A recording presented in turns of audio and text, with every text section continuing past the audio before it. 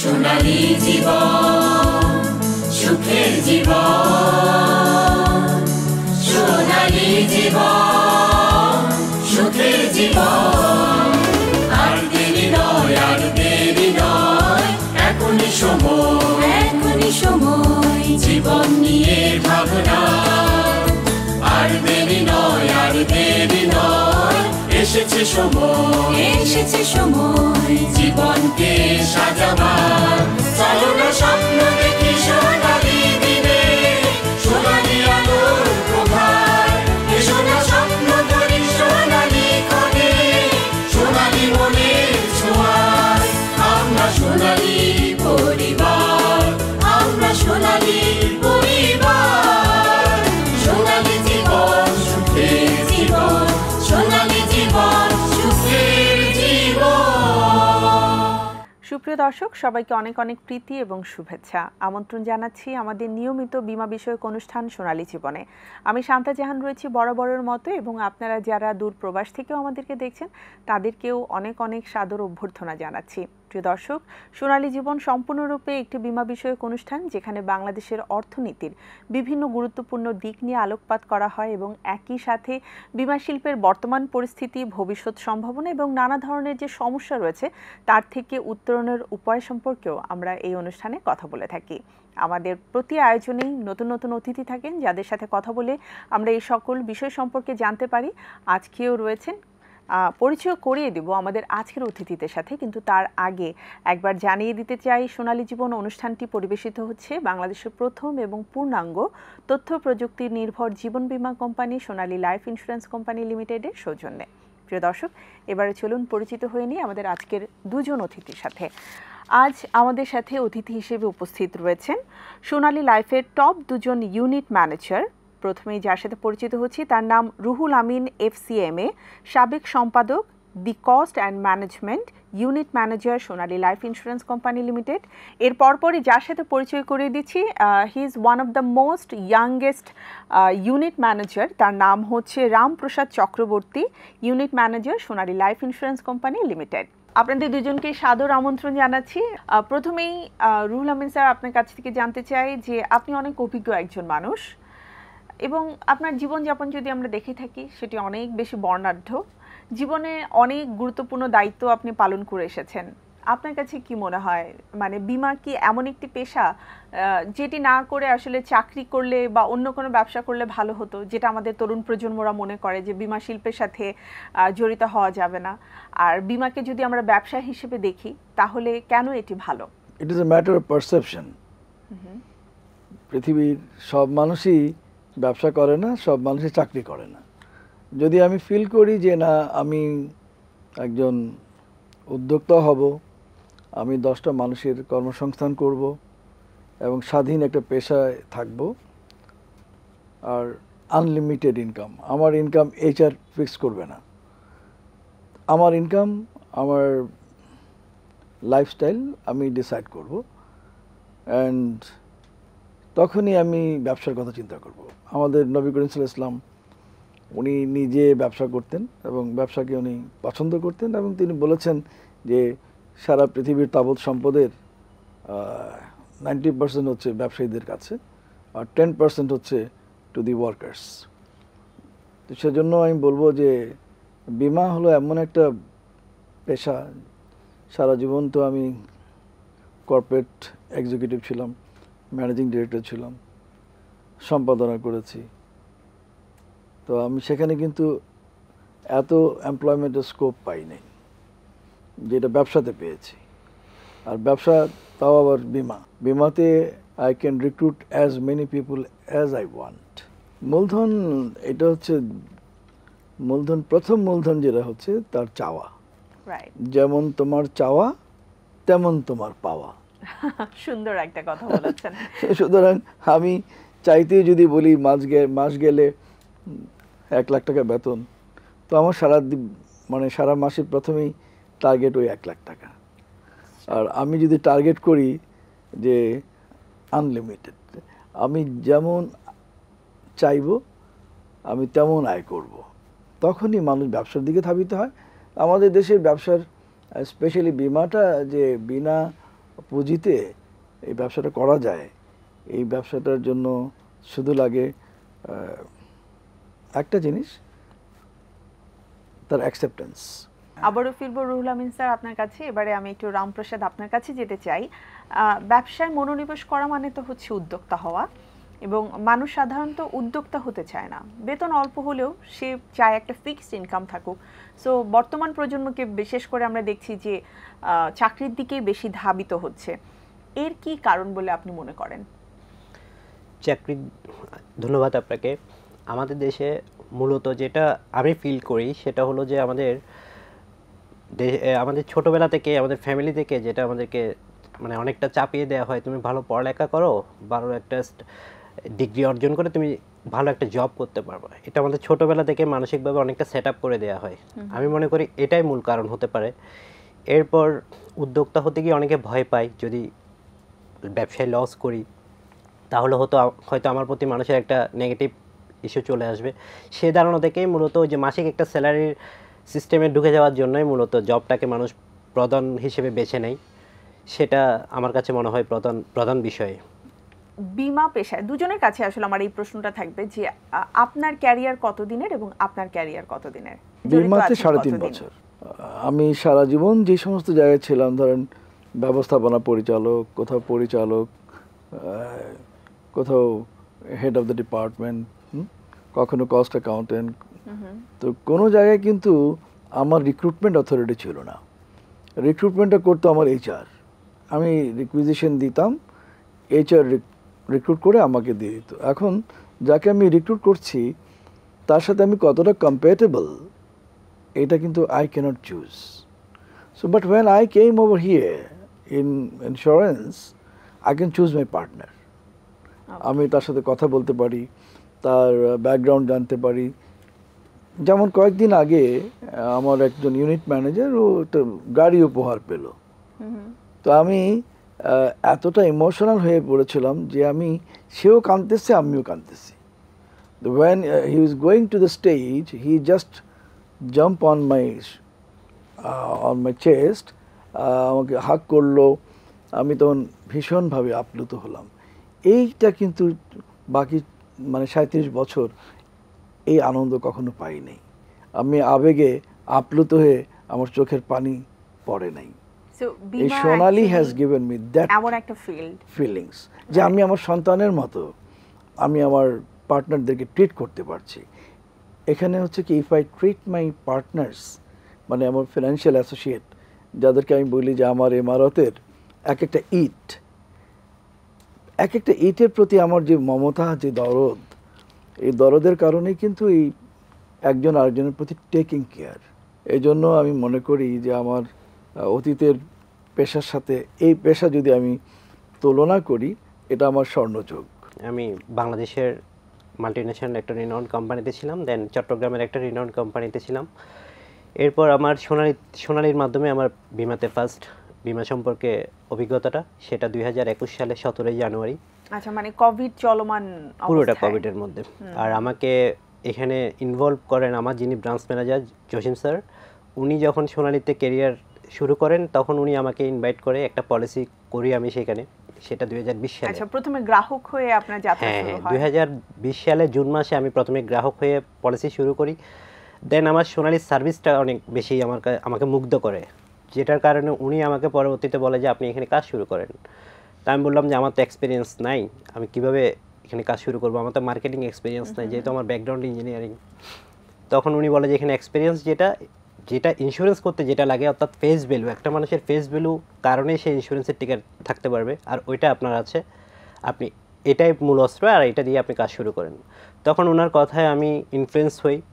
আমি আরও 6টা মাস সময় নিই ওনার থেকে ইন্স্যুরেন্সটাকে বোঝার জন্য আসলে। কারণ আমি চিন্তা করেছি আমার কথায় যারা ইন্স্যুরেন্স করবে অ্যাকচুয়ালি তাদের বিনিয়োগটা নিরাপদ কিনা। কারণ ইন্স্যুরেন্স নিয়ে আমাদের দেশে একটু নেগেটিভিটি তো সবার মধ্যেই আছে। যখন দেখলাম যে সোনালির সার্ভিস এতটা চমৎকার, আর আমি ওনার সাথে বিভিন্ন প্রোগ্রামে যেতাম, তো সোনালির সার্ভিস সম্পর্কে যখন উনি ব্রিফ করতো, গ্রাহকরা অনেক বেশি এটা লুফে নিত। আমার কাছেও যেহেতু সফটওয়্যারটা ছিল ইআরপি সফটওয়্যার, তো আমি দেখতাম যে সোনালির সব কিছুতে স্বচ্ছতা, মেনটেন, ট্রান্সপারেন্সি, এটা অনেক বেশি আমাকে আকৃষ্ট করে। দেন আমি এটার উপর বেস করে আর আমাদের এমডি স্যার মীর রাশেদ বিন আমান স্যার, ওনার সাথে একবার মিট হওয়ার পর আমি মনে করলাম যে না, এখানে আমার কেরিয়ার আমি গঠন করতে পারি, কারণ আমি যে প্ল্যাটফর্মটা এতদিন খুঁজছিলাম আমি হয়তো এটা পেয়ে গেছি, স্বাধীনভাবে কাজ করার এবং প্রত্যেকটা কিছুতে আমার জবাবদিহিতা স্বচ্ছতা আছে। তখন আমি ডিসিশন নিলাম না, আমি সোনালীতে কেরিয়ার গঠন করবো, এবং 2021 সালের 17 জানুয়ারি আমি এজেন্ট হিসেবে এখানে নিয়োগ হই আর কি। আচ্ছা, এবারে একটু জানবো যে বিমা তো খুবই চ্যালেঞ্জিং একটা পেশা, অলরেডি কর্পোরেটে ভালো অবস্থানে ছিলেন, রিনাউন কোম্পানিতে কাজ করেছেন, কেন চ্যালেঞ্জটা আপনি নিতে চাইলেন? আমি চ্যালেঞ্জটা নিতে চাইলাম প্রধানত হলো যে, প্রথম যদি কারণটা বলি সেটা হলো যে আমার ফ্রিডম কাজ করার যে অপশনটা আমি এখানে পেয়েছি সেটাকে আমি আর একটু এনরিচ করতে চেয়েছি। এরপর আমার ব্রাঞ্চ ম্যানেজার যিনি জসিম স্যার, উনি আমাকে প্রতিনিয়ত এটার ব্যাপারে এনকারেজ করতো। ওনার এই এনকারেজের বিষয়টা আমাকে আরও বেশি ত্বরান্বিত করে যে এখানে কাজ করলে ভালো কিছু করতে পারবো, এবং আমি মানব সেবামূলক কাজগুলো বেশি, যেটা আমি করতে চাইছি অন্য কর্পোরেটের থেকে, এটা পারছিলাম না ওভাবে। তো আমি এখানে থাকলে এটা আরও বেশ ভালোভাবে করতে পারছি। এরপর বাধার যেটা আমার ফ্যামিলি থেকে প্রথমে আমি বাধা পাই, মানে ওনারা জিনিসটা ওইভাবে ভালোভাবে প্রথমে নেয়নি যে তুমি এত বড় একটা কোম্পানি জব ছেড়ে কেন তুমি ইন্স্যুরেন্সে আসবা, ইন্স্যুরেন্স তুমি করতে চাইলে করো, পার্ট টাইম করো, কিন্তু এটাকে কেরিয়ার হিসেবে নেওয়ার সময় তো এখনও হয়নি বাংলাদেশে, বা তুমি এটা পারবা কি না। আমি বললাম যে না, আমার কনফিডেন্স আছে, আমি পারবো, তোমরা শুধু আমাকে সাপোর্ট দিলে হবে। এরপর আস্তে আস্তে ফ্যামিলি মেম্বারদের সাথে যখন আমি সোনালীতে কাজটা ভালোভাবেই শুরু করি, ওনারাও বুঝতে পারছে না সোনালীতে আসলেই ডিফারেন্ট কিছু নিয়ে আসছে সোনালী ইন্স্যুরেন্স জগতে, যেটা দিয়ে যদি তারাও যখন জানতে পেরেছে সোনালী সম্পর্কে তখন তারাও আমাকে সাপোর্ট দেওয়া শুরু করছে। ইভেন আমার গ্রুপ ক্লোজ ফ্রেন্ড সার্কেল যাদের কাছে গিয়েছি তারাও আমাকে হেল্প করছে, কারণ ওনাদের পলিসিগুলো না হলে তখন আমি ওনাদেরকে সোনালীর এই সিস্টেমটা সম্পর্কে বোঝাতে সক্ষম হতাম না। তো সবার সহযোগিতার কারণে আমার জিনিসটা চ্যালেঞ্জটা নেওয়াটা ইজি হয়ে গিয়েছে। আর এখনও পর্যন্ত কঠিন কোনো বাধার সম্মুখীন আমাকে হতে হয়নি, তবে ক্লায়েন্টের সাথে সামনে যখন বসি ওনাদের অনেকের ব্যাড এক্সপিরিয়েন্স আছে সোনালী ইন্স্যুরেন্স সম্পর্কে। এরপর আমি যখন ওনাদের কথাগুলো শোনার পর 5 মিনিট 10 মিনিট ওনাদের দিকে সময় চেয়ে সোনালী সিস্টেমটা নিয়ে যখন আলাপ আলোচনা করি, তখন তারা পলিসি তৎক্ষণাৎ না করলেও আমাকে বলতে বাধ্য হয় যে না, আপনাদের সিস্টেমটা ভালো। স্যারের কাছে একটু যাব এবারে। আমরা দেখেছি ব্যাংক এবং বীমা দুটোই কিন্তু আর্থিক প্রতিষ্ঠান, যেখানে আসলে একটা তো মানুষের সঞ্চয়টাকে রাখছে এবং আরেকটা মানুষের সঞ্চয় প্লাস তার ঝুঁকিও গ্রহণ করছে, কিন্তু তারপরেও নতুন প্রজন্মের মাঝে ব্যাংকের প্রতি যে আগ্রহ আর যে আস্থা, ইভেন তো পরিবার থেকেও ইনসিস্ট করা হয় যে তুমি বড় হয়ে ব্যাংকার হবে, কিন্তু কেন বীমা শিল্পের প্রতি ইনসিস্টও করা হয় না, আবার নতুনরাও কেন মানে বীমার সাথে জড়িত হতে চায় না? আপনি যখন দেখেন একটা ব্যাংকারের লাইফস্টাইল আর একটা বীমা কর্মীর লাইফস্টাইল, এই দুটো লাইফস্টাইলের মধ্যে যে ভিন্নতা, ওটাই কিন্তু মানুষকে আকৃষ্ট করে। আমি বলছি 2010 সালের আগের ঘটনা।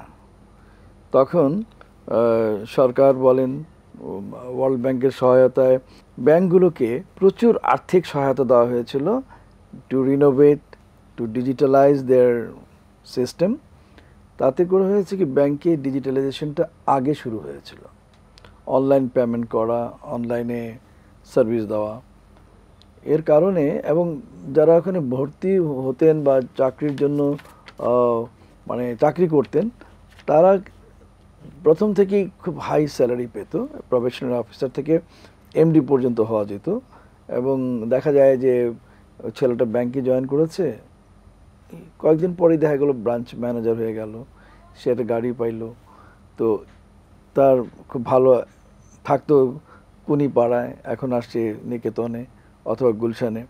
তো এই যে মানুষের লাইফস্টাইলটা মানুষ কিন্তু দেখে, গার্জিয়ানরা দেখে, পাশাপাশি আরেকটা কিন্তু বীমাতে ওই লাইফস্টাইলটা ছিল না, যেটা নাকি 2010 সালের পরে আসছে। এই পরিবর্তনটা সোনালী লাইফ নিয়ে এসছে, সম্পূর্ণ ডিজিটালাইজড এবং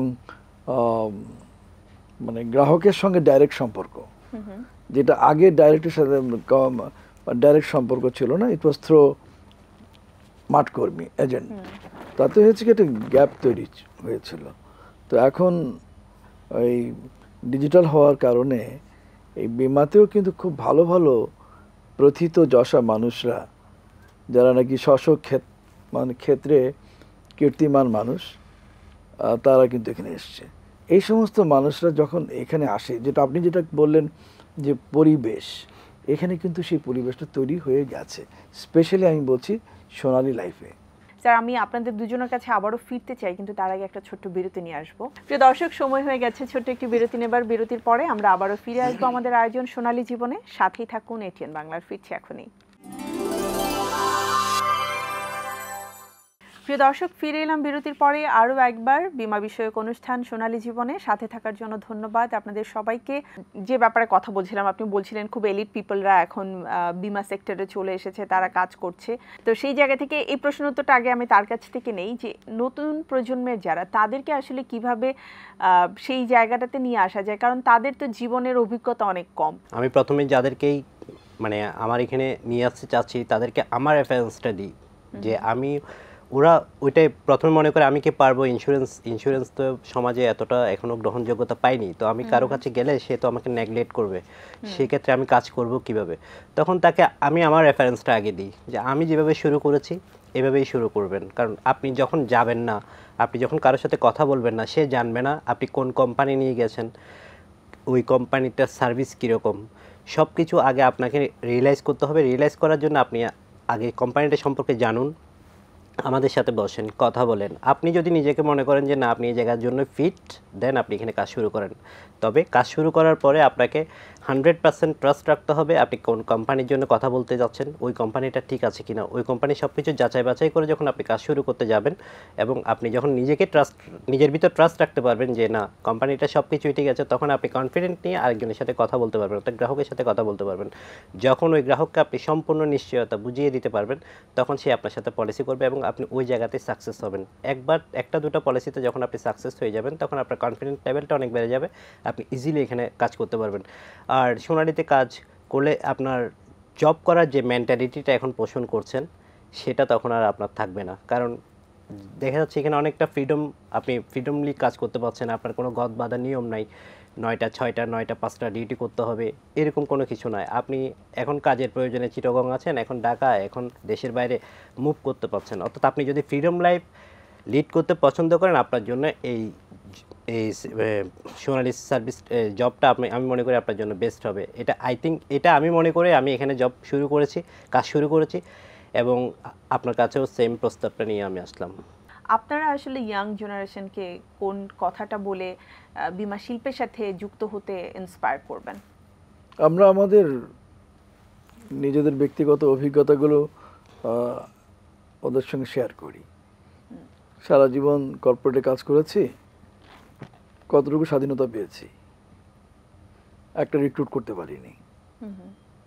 রিক্রুটমেন্টের জন্য এমডি সাহেব অথবা এইচআর এর উপর ডিপেন্ড করতে হতো। কিন্তু হিয়ার আমার একজন ফিনান্সিয়াল অ্যাসোসিয়েট বা financial adviser, he can choose and recruit. এই যে রিক্রুটমেন্ট করা, এটা কিন্তু একটা বিশাল আনন্দের ব্যাপার, যে আমি রিক্রুটিং অথরিটি। আপনি day one of joining here as a financial associate, you can recruit people as many as you can. আর আমি যেহেতু লায়নিজম করি, আমি লায়নের এখন রিজিয়ন চেয়ারপারসন। আমার যিনি প্রতিষ্ঠাতা লায়ন্স ইন্টারন্যাশনাল, মেলভিন জন, তিনি একজন বীমা কর্মী ছিলেন। আমি ওনার জীবনটা দেখেছি। উনি সাদা মনের মানুষ ছিলেন, কর্পোরেট লিডার ছিলেন এবং সংগঠক ছিলেন, এবং এই গুণাবলীগুলি কিন্তু একটা ইন্স্যুরেন্স পার্সোনালিটিকে বড় হতে সাহায্য করে। একেবারে শেষ প্রান্তের দিকে চলে এসেছি। আমাদের হাতে একটি প্রতিবেদন রয়েছে, প্রতিবেদনটি আমরা দেখব।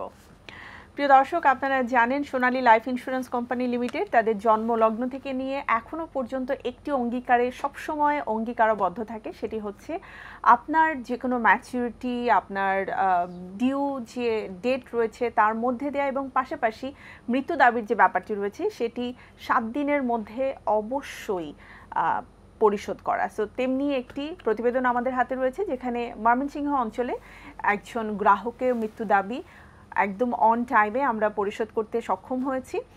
তাদের অনুভূতি আমরা জানবো, চলুন প্রতিবেদনটি দেখে আসি। কুবেতে বন্দনা করলাম কুবের ভানুশ্বর, একদিকে উদয় রে ভানু,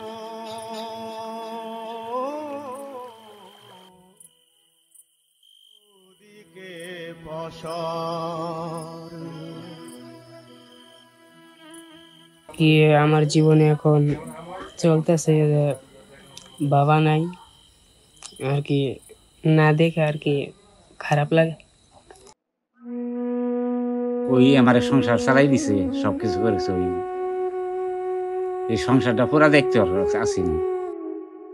জীবনের অনিশ্চয়তাই জীবনের প্রত্যেকটি মুহূর্তকে করে তোলে মূল্যবান।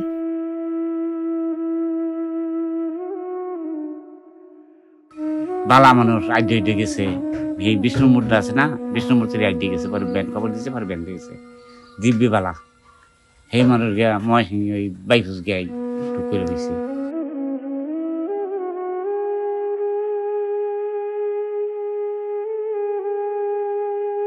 আর বাবাকে কথা বলবি না,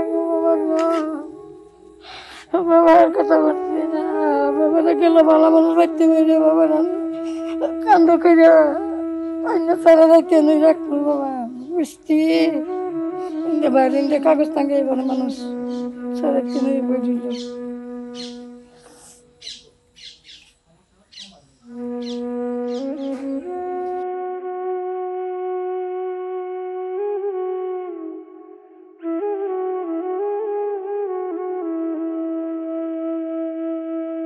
কেউ কি ভেবেছিল মাত্র ৩৫ বছর বয়সেই হঠাৎ একদিন না ফেরার দেশে চলে যাবেন মোহাম্মদ কায়েস মিয়া? তার উপর পরিবারের আর্থিক নির্ভরশীলতার কথা চিন্তা করে সোনালী লাইফ ইন্স্যুরেন্সে একটি জীবন বীমা করেন কায়েস মিয়া। নমিনি করে যান তার স্ত্রী ফেরদৌসী আক্তারকে।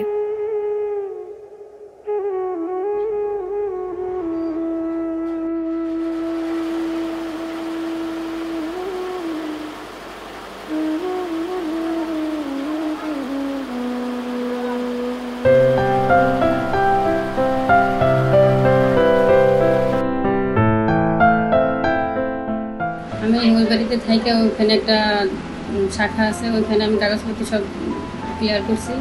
4 দিন পরে টাকাটা আমার অ্যাকাউন্টে দিয়ে দেয়। তারপর টাকাটা আমি এখনও ওইখানে রাখছি, কোনো কাজে এখনও লাগাইনি, লাগাবো তার কিছু কয়েকদিন পরে। তাই এখন আমি চাকরি করতেছি আগের অফিসে। সোনালী বীমার সুরক্ষায় সুরক্ষিত থাকুক আপনার প্রিয়জনের স্বপ্নগুলো।